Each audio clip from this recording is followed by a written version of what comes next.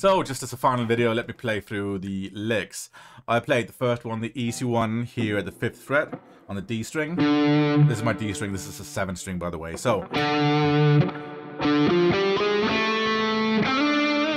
of no gap there, and I think, you know, that's the first one. The second one I played from the 9th fret here, and I played like this, if I recall correctly.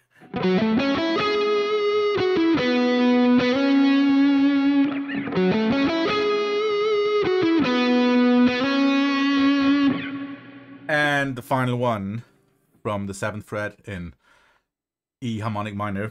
A